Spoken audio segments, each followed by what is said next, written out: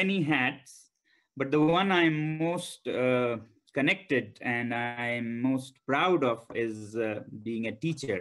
And I write that everywhere I write, I'm a teacher above everything else. It was teachers actually in my life who saved my life and who enriched my life and who helped me do whatever little I can do today. There are particularly two incidents that turned me towards the importance of teaching and doing more and more in education later in life. I was born in Ladakh, a very, very tiny village of some 5 households only. And I say always, today it is so much bigger. It's 100% bigger with 10 households. Yeah? So we didn't have a school, and therefore I didn't get to go to school. And in a way, I was spared a lot of difficult childhood that I saw others having, while I had a great time growing up and learning on the fields with farmers, with animals, with plants that miraculously grew from a little seed into a flowering plant, and I could see what leaves, roots, shoots were without having to memorize these words. And yet at 8.5, I was dragged into a school, and it became a very, very, very bitter experience after that. And it actually ended my true learning.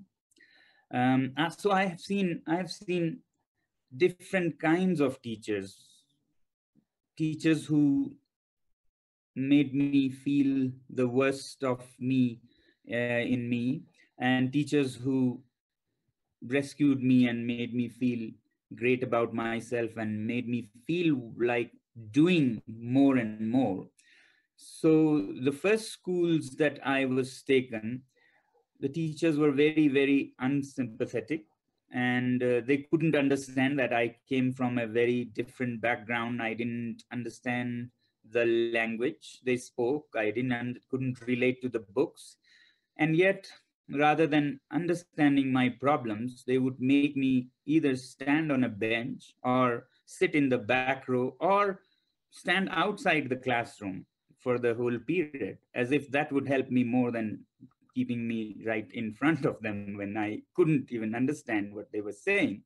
So I always say that was the only way I was an outstanding student at that age. Yeah. Spent more of my time outside the classroom. That was a time when I really felt small and wondered why I had ever come to this earth as a burden. Why shouldn't I quit and all that? Then I ran away from that school. The good sense that prevailed was that I took charge of my own things, and I ran away to another school in Delhi. At the age of 12, I just traveled alone, and it was more complicated than that. The bus I took met an accident, and I had to change, I think, 5 buses. And I remember I couldn't even reach the ticket booth to see the face of the person selling the ticket. He would only see my hands, asking for a ticket to the next city and the next. And finally, I got to Delhi, to a school that was very interesting, very poorly equipped school by the government of India for the children from frontier areas, tribal areas. I had difficulties getting admission there. First few days, many children were waiting to get admission. Again, I waited with them in a, what do you call, like a sarai, in a vihara. And then again, I took things in my own hands, went to the school rather than waiting for something to happen to the group. Met the principal and I said, I want admission in your school. And he was so overwhelmed by this 12-year-old coming on his own that he said, you come from tomorrow, we'll admit you. So that was how I got into that school. And very interestingly, the teachers here were completely of a different kind. It was poorly equipped, but the teachers were as good or better than you would have your parents. They really were very caring, nurturing, would spend all the time beyond school hours in the school, helping children not only with books but with music, extracurricular activities. And some of these teachers made me feel that I was not the nothing I was made to feel there. And they gave me hope that I could do something. Very soon, from being like at the verge of failure in each class, having come from this rough childhood, suddenly they made me feel that I was very good in science, I was very good in English, and they would help. They perhaps saw that I could do something. They perhaps saw beyond the broken language I spoke, because that was not me.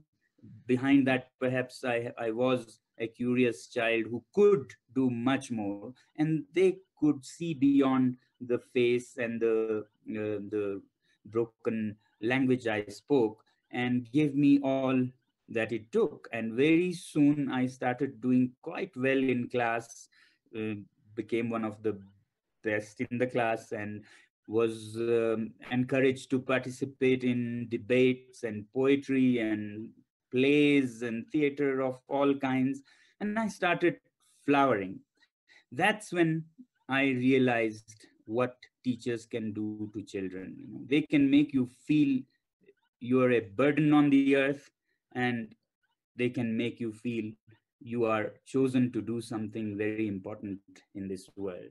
So that was one experience that stayed in the back of my mind. I didn't quite understand at that time that I had to do something in education. Much later, when I was doing my engineering, this is the second encounter with teaching and education.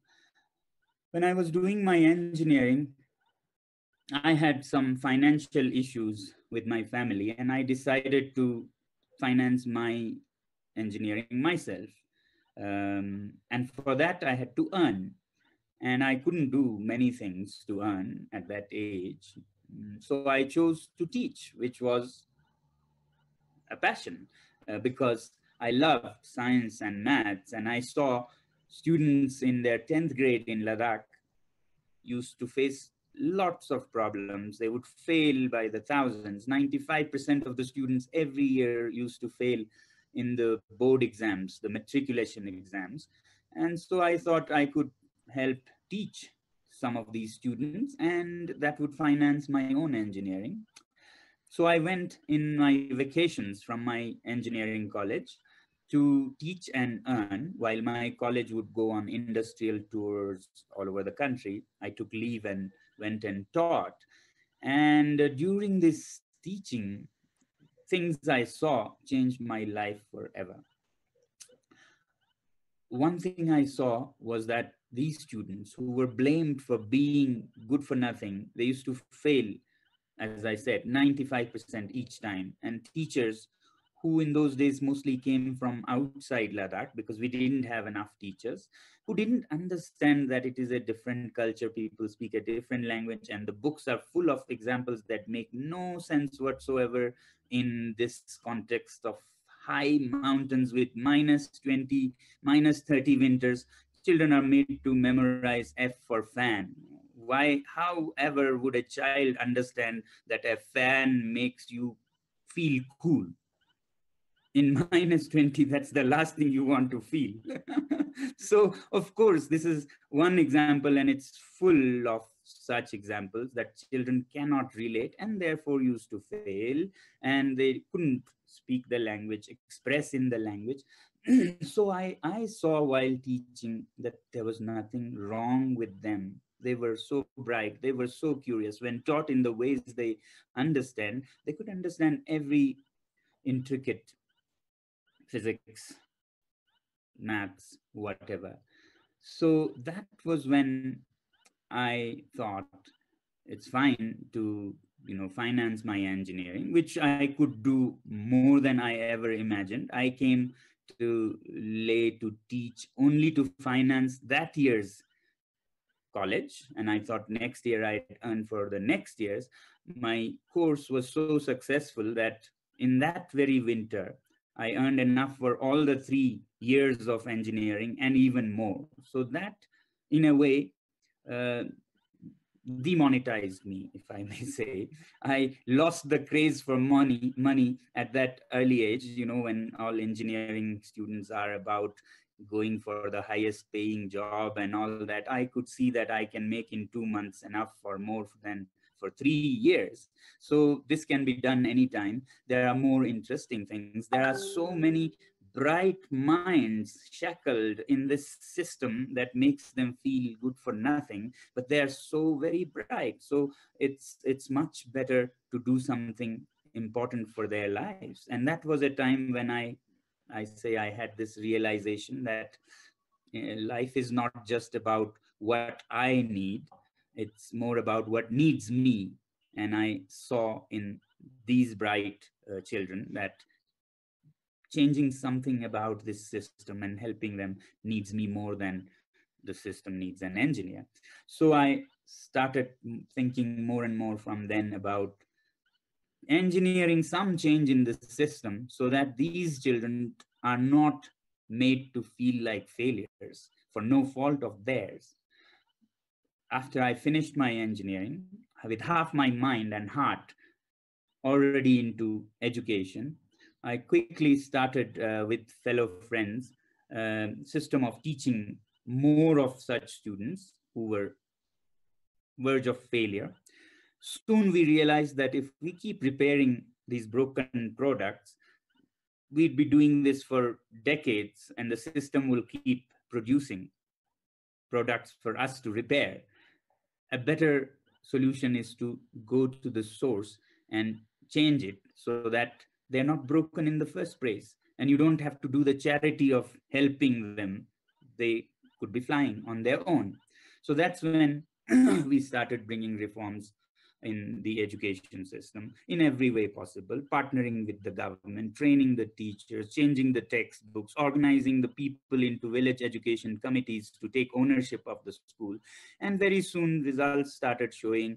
The 5% pass went up to finally 75, but we were not happy with that because even 25% is a large number.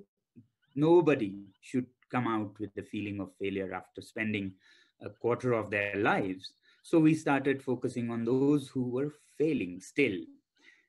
And we made a special school for them, for those who failed. The criteria of admission was that they failed, not their marks or percentage. And we were more than surprised that if we teach the way they learn, rather than, if they didn't learn the way we teach, things are very, very different. Children often are more oriented to learn by doing things rather than just listening or scribbling. This is anyway not a natural way that human young ones learn, or any young ones learn in nature. They always learn by experiencing. So we designed for them to experience things and learn. And the magic was that I'll give some examples. One student who had come had failed 10th grade 5 times before he came to the school. And suddenly something sparked in him, and he got the confidence that I can do something, started working on his own day and night. Therefore, I feel it's not so much that we need to teach them, but we need to make them feel they can learn. We need to make them feel they are, able to, they can. That can do feeling is what we can by and large give them. And after that, they do most of it. We only need to just facilitate them. And if that can do, and confidence of and the desire to do, this spirit of doing it yourself, the drive within doesn't come, then you can arrange the best of labs and equipments and smart classes and things. They won't. want to make use of them. So therefore, I have seen that this spark, whenever it rises in a student, they start doing everything it takes, because now it's the onus is theirs. It's not the teacher's burden to make them study or learn or something. As long as they are driven, they drive their own path. And this student very soon started shining. He would say, I was contemplating suicide uh, before coming to the school. And very soon he did very well and went out, became a journalist, and later he was taken into politics by the village to represent them, and he became the education minister for the Hill Council of Ladakh. A 5 times failure, not because we did some magic in teaching this person, but because that spark is what happened. And then he taught himself. So there are many, many such stories where the lost souls, discover themselves.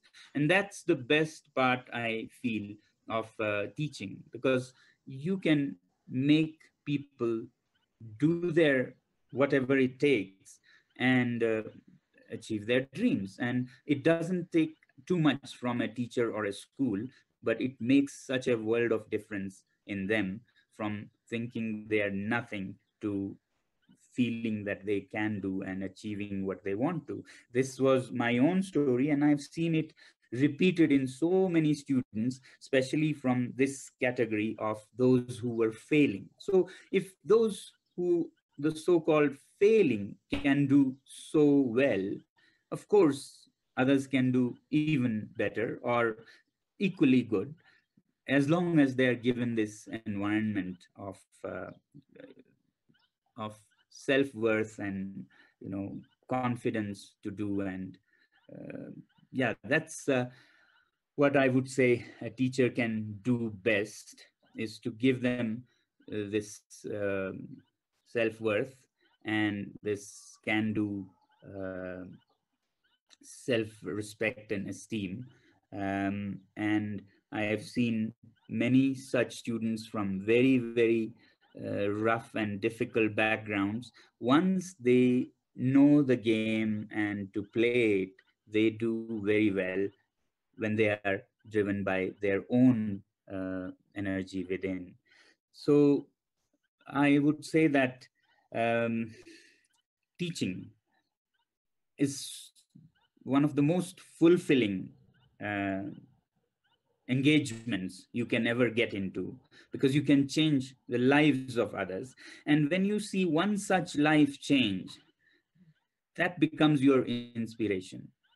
Many people ask me, so who is your inspiration? I really don't think of any big and famous person as my inspiration. And I'm happier that way, because such inspirations sometimes, turn out to be different and you lose all your um, hope and everything. So it's better, I feel, than pinning your uh, inspiration on a so-called big and famous person, than to draw your inspiration from your own work that had an impact.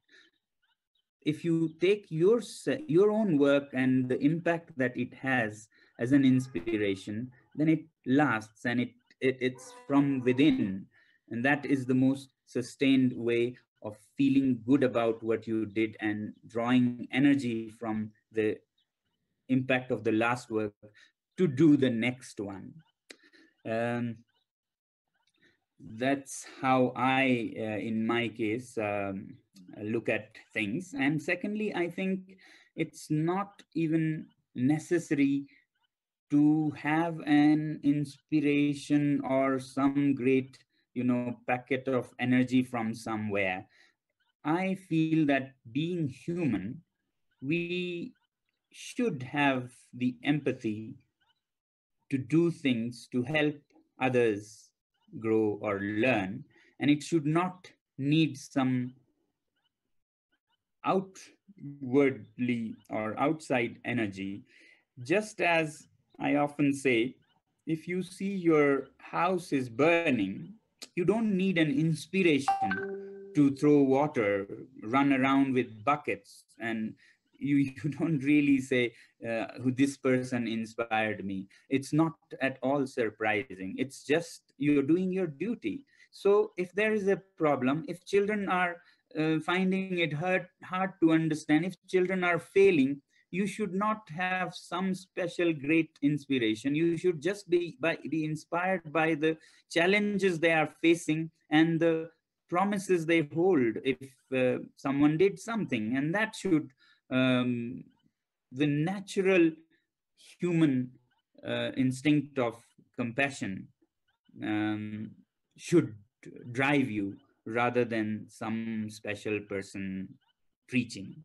So that's what I would say. And I am really, really happy to engage with so many people who believe in sharing this energy with young people who are doing various things themselves and yet find the time and energy and see the importance of touching lives and changing lives. And I'm sure many of these students you're touching will make wonders and will remember you for being a part of that. And even if they don't remember, just the fact that things change for them is more than good enough to see and smile and find the energy for the next good thing that you do.